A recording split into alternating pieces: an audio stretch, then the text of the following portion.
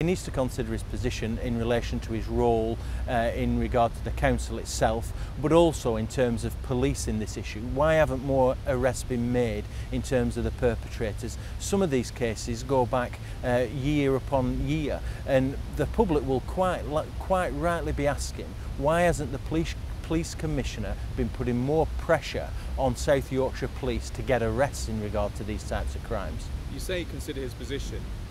Do you think he should quit?